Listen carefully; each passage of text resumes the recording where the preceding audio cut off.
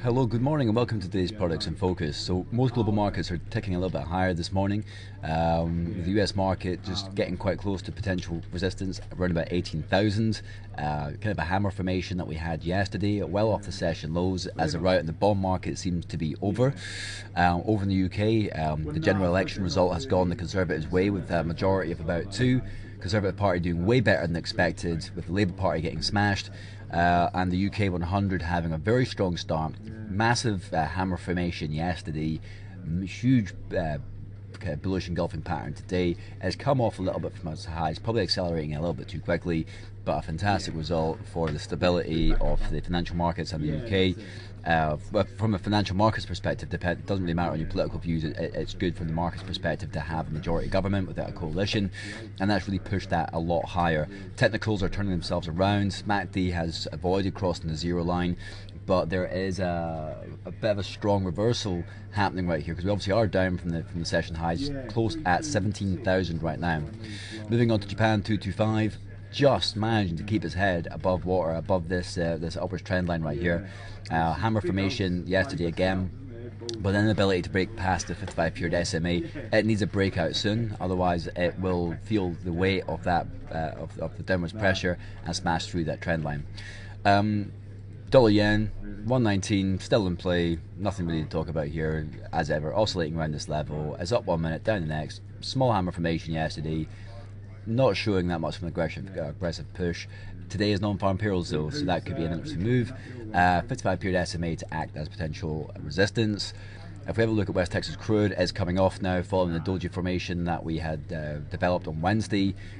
Came off again yesterday, a bit lower again today. Around about $57 is the next potential support. Non-farm payrolls could be a catalyst to push that down higher if the dollar gets a shot in the arm.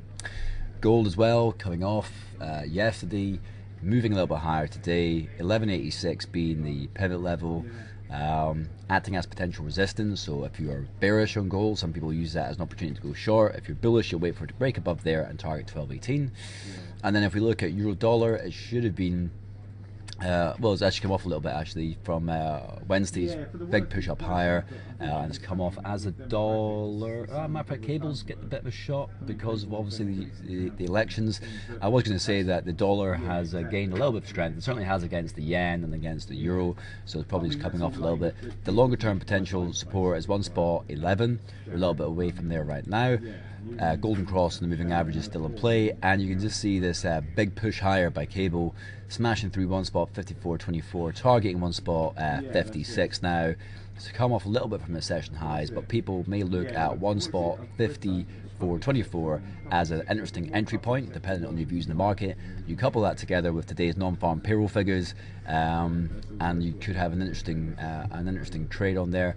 So keep your eye on GBP USD, Euro Dollar, West Texas Crude, and obviously the US 30 later on in today's sessions for non-farm payrolls. If you want to join today's webinar, go to support, go to live trader events, and join our live webinar with our major FX analyst Michael Hewson over in the UK, and that's available to all of our clients, and it's completely free of charge, so do get a chance to tune in. And as ever, make chart forum part of your layout. Some real cool setups here by Michael Hewson already covered. Make insights part of your layout going forward, and join me again on Monday to find out what happened next.